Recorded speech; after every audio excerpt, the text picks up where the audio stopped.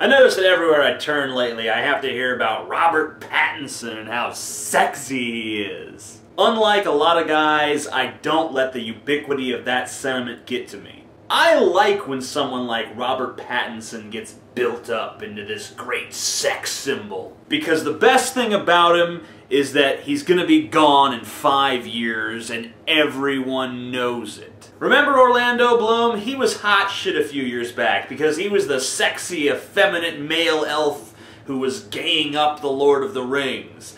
And all the little teens and tweens across this fine continent of ours were swooning over him, which led to a slew of follow-up films, including the Pirates of the Caribbean movies, where he played Johnny Depp's annoying little sister.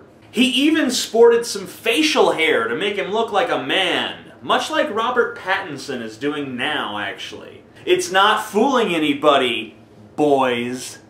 And where is Orlando Bloom? Where did he go? He was so big 5, 10 years ago. Where's he now? I don't know. You don't know. No one knows. No one cares.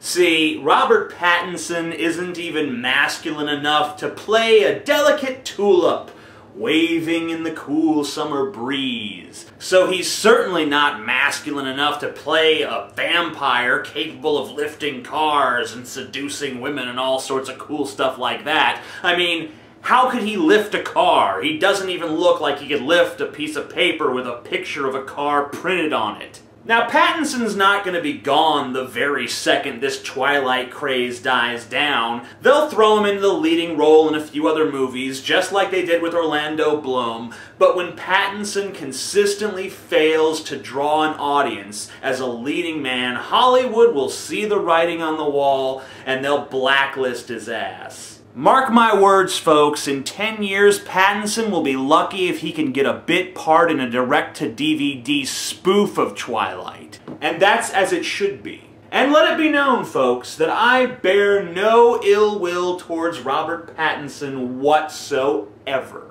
I hope that when his career in the movies is over, he has a perfectly successful stint as one of the guests at many sci-fi and comic conventions across this great nation of ours, where increasingly dwindling crowds of increasingly older women make increasingly inappropriate advances towards him. And hey, when even that dries out, I hope that he finds a place in some Christian ministry. Maybe he can work for Ray Comfort and talk to kids about the dangers of the occult and the evils of Hollywood and its Darwinian agenda. So, I'm watching, Robert. I'm watching and I'm waiting. Don't let me down by failing to fail.